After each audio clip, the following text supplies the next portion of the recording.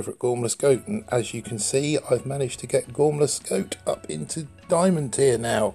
That happened a little bit earlier today.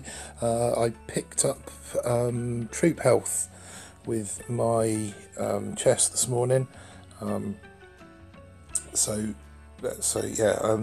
Picked up troop health. It's the first node after 5 ER, maxed that out straight away, and then really kind of started to pick up on a run. As you can see, I've also added shock launchers to Gormless now as well. They're up to tick 4. Other than that, my tree hasn't really changed. Artillery's at tick 4.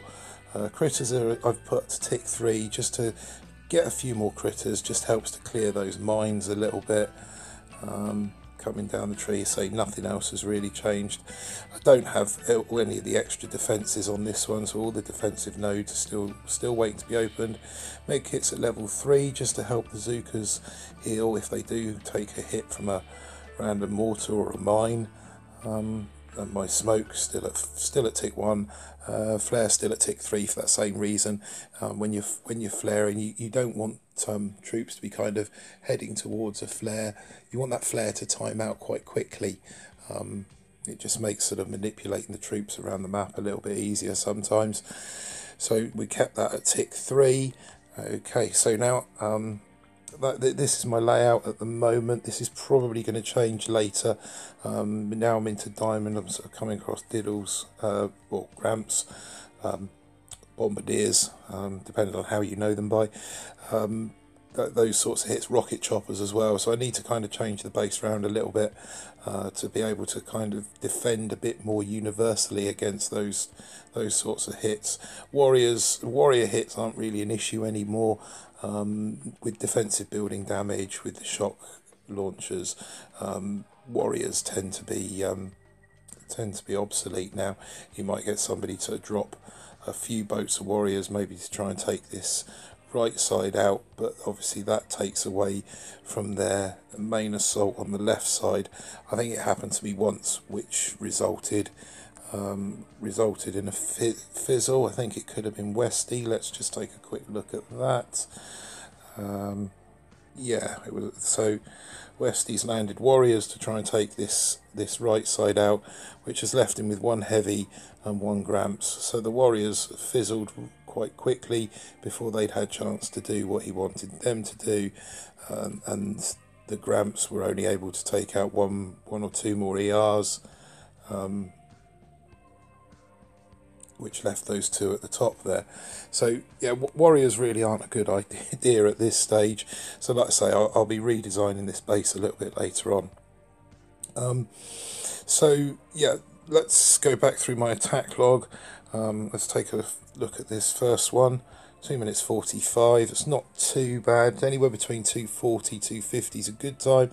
Anything over 250 is going to be exceptional, especially with heavy Zookas.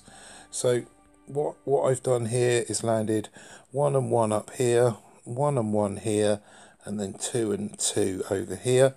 The reason that I've done that is to get these 2 sniper towers down as quickly as possible. These guys are going to take this little cluster over here, and then everyone will start to converge on this area here. I've already barted out that ER up top there, so we're working towards this area here now. So shutting the shock mine down, a little bit late on that shock, but shutting that shock mine down. This other one's now come into play. I'm kind of trying to leave it as long as possible before I drop a shock mine on it. I don't mind losing a few of the girls because I've got these guys coming in to back me up, but racking up the GBE, get another shock down on it. Now these girls nicely split over, and they took care of this shock launcher, so it didn't have to drop another shock on it, which meant that I could clear the rest of these defences in this corner, and as soon as that ER had dropped, flare the final ER, get a shock down on this nonsense up here, and then that's that base taken care of. That's kind of how all of the hits have gone. All of the hits have gone with Gormless Goat. Again, split drop again, and they do exactly the same thing again. I've barted that one out again. keep the shock launchers pinned down with shocks. When you drop your shocks, try and grab a boom cannon or something else in with that shock as well. And again, flare to that ER, get that gone down as soon as possible. And like I said, they pretty much all like that. So this one here is a little bit different. I've dropped 1 and 1 to take this cluster out on this corner, and then 3 and 3, and they're just going to walk through along this path. As I know they're going to do that, I know this is the ER that I'm going to bar out, so that's 4 artillery max, sorry, 4 barrage maxed, 1 artillery dropped on that. That takes care of that. These guys taking care of business down here. The 1 on 1 have taken care of this little cluster in the corner, and then they all converge up here and do their thing. Still got plenty of heavies out front. I don't need to worry about clearing mines, and I can now just flare that final ER, shock to those machine guns, and that's that one taken care of. Next one. Again, these distractors down here, you want to get them gone. You don't want to be landing all your troops in this corner, otherwise they're just going to pull off and follow the sniper towers. They're not going to follow this natural line that's been created. So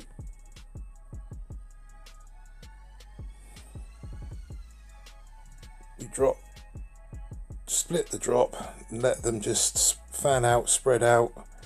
Keep that shot launcher pinned down. That ER's already gone. Once that shot launcher's gone, flare to that final ER and get that down.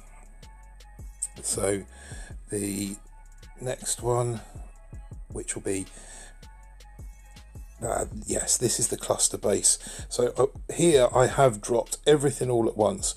Two heavies go down, then bazookas, and then slightly delayed drop with my other heavies. These heavies I've flared all the way up here, so they've had to kind of come round the left side of the bazookas, and then it's just a question of dropping shocks. Again, you see there that shock's got 2 cannons, 1 machine gun, and the shock blaster in it. And as those defense get the next shock down, that's got the 2 cannons, the shock blaster and the shock launcher. Try and get those shocks, when you land those shocks, try and cover as much as you can. So that one there, 2 boom cannons and the shock launcher, machine gun, just to helps to limit the damage slightly, keeps those heavies, that meat shield going as long as possible. This one I didn't bar out an ER, they split so nicely. I didn't need to bar an ER, which is good because I needed the GBE to keep everything locked down whilst I sort of cleared through.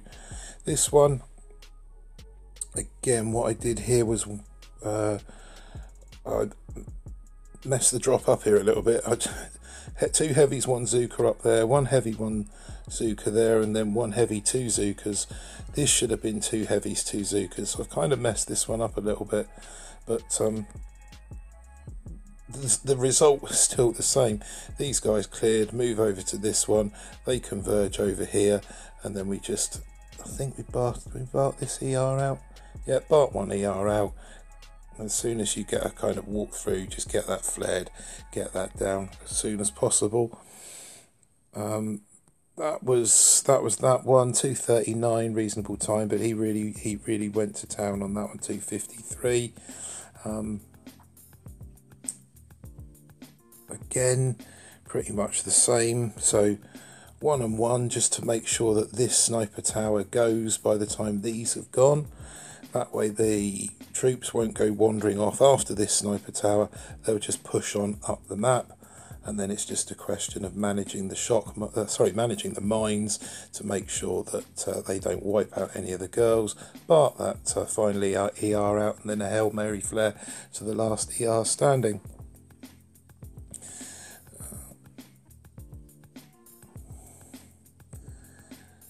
Pretty much the same hit again. 1 and 1 down there to take care of those ERs, those sniper towers. Oh my goodness, sorry guys, a long day at work today, and making a few silly little mistakes in describing my hits here. Keeping those shock launchers pinned down all the time. This guy retreated on me.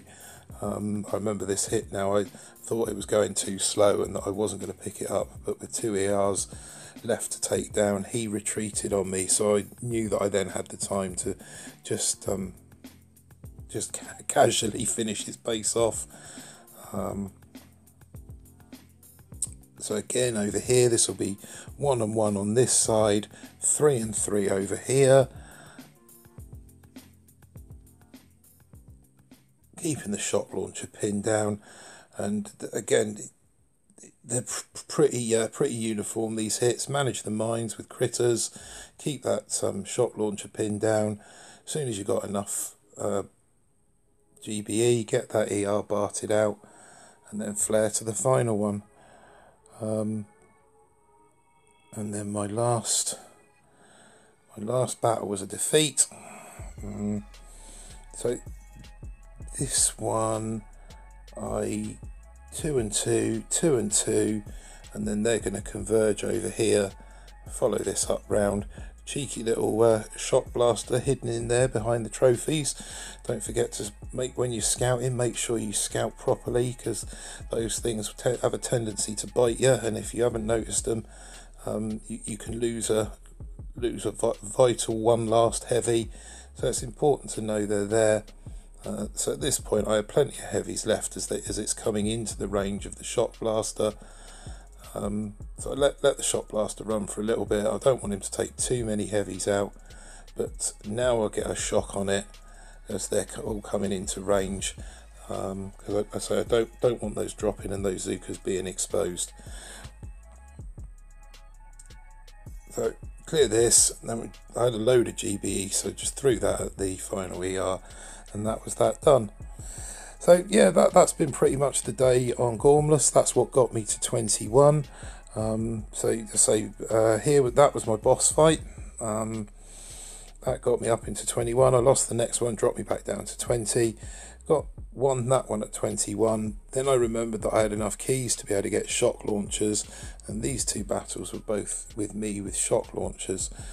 So yeah, that's pretty much where I am now, guys. I'll be back again soon, where I'll take Ballistic Ball to 5 ERs with all of those defences, so I should be able to build a very, very dirty base, hopefully push that one into Diamond. And then this account, I don't quite know yet which path I'm taking beyond 5 ER, whether I'm going to go top with Kavan and Diddles, or bottom to collect the defensive building damage and the heavy chopper. Heavy chopper you're inevitably going to need for the Seeker meta later, but like I said, I'm a little bit undecided as to which way I'm going to go. So that's it for now, guys. Thanks for watching. If you've enjoyed it, if you found it useful, don't forget to hit the like button. If you haven't subscribed already, please subscribe and hit the notifications, and that way you'll get notified of any more Warships videos that we post and all the other fun stuff that we put up on YouTube here at BBTFRG. Many thanks, guys, and catch you soon. Bye.